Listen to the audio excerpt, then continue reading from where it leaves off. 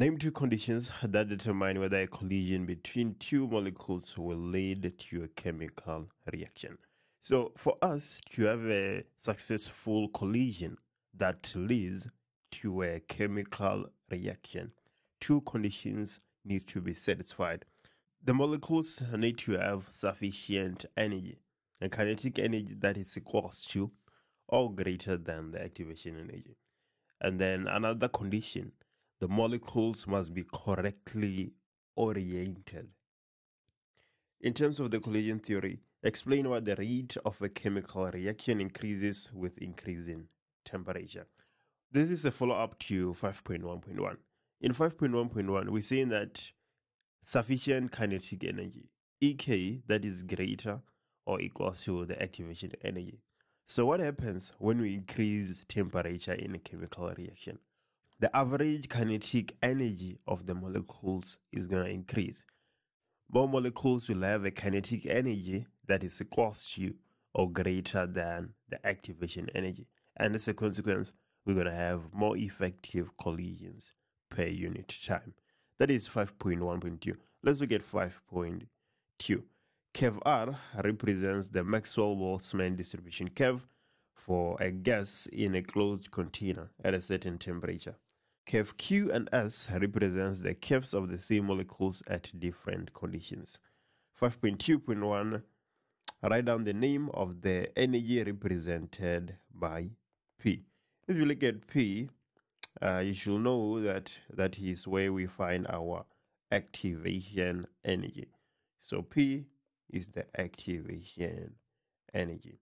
And 5.2.2, write down the change in the conditions which results in curve Q. Let's go ahead and look at curve Q. Curve Q is the same shape as curve R, but it is just slightly above. That is what we expect to see when the concentration has been increased. So we can say that curve Q is a consequence of increase in concentration. If you increase concentration, you expect to see something like curve Q. And then now, curve S. What is the difference between curve S and curve R?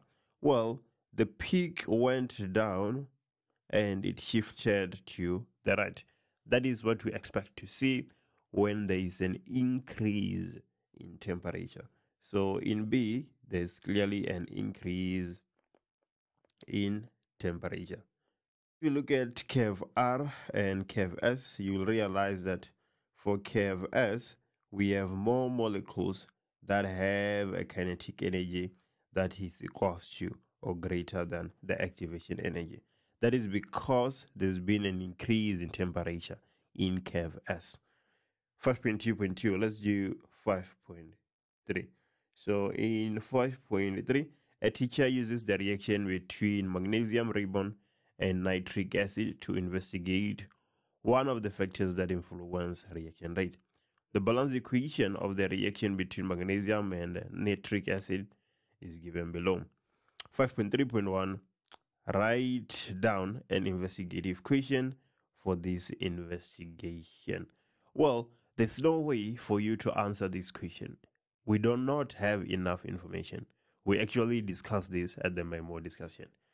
The question statement up to this point, it doesn't say anything about which factor we are investigating, which factor we are plotting against the reaction rate. So how can you possibly answer 5.3.1 without that information? So I actually kept the question, but what happened is that any factor you mention, you get all the marks. So if you say, what is the relationship between state of deviation and rate of reaction? You're going to get a mark. What is the relationship between temperature and rate of reaction? Whatever acceptable factor that we have versus reaction rate, you're going to get all your full marks. Let's take a look at 5.3.2. So in 5.3.2, the results obtained when using diluted nitric acid are shown on the graph below. We are given the mass of magnesium versus time. And then 5.3.2, which compound, magnesium or nitric acid, is in excess? give a reason for your answer using the information on the graph. If you close one eye, why am I saying if you close one eye? I'm going to tell you soon. You can say that nitric acid is our reactant in excess because magnesium is used up, right? But then if you take a closer look, you're going to realize that the mass of magnesium, it actually doesn't get finished because it doesn't touch the x-axis here. So why are we saying magnesium is used up when it doesn't touch the x-axis? That is another thing that we talked about. A lot of things are wrong in this question. All right. So what we concluded, if you say magnesium is in excess, you get all the marks. If you say nitric acid is in excess, you get all the marks. It's either that or the question gets removed. There is no scenario where you're going to get free marks. There's a lot of people that think that if a question is wrong, then all learners get free marks. But no, it doesn't work like that, unfortunately. Right, that is 5.3.2. We are saying that nitric acid is in excess in our case. So we're going to run with that. Let's go ahead and take a look at 5.3.3. Calculate the average reaction rate in grams per second during the first 30 seconds.